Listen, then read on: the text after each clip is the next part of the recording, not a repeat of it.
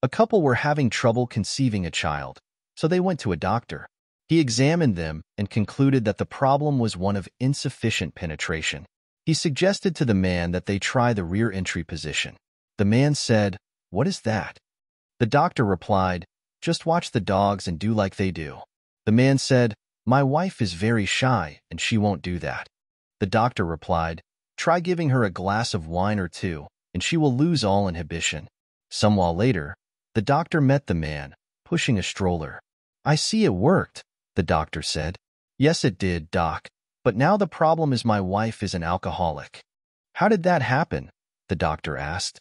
"Well, every time we did it, it took 7 or 8 drinks just to get her out into the front garden.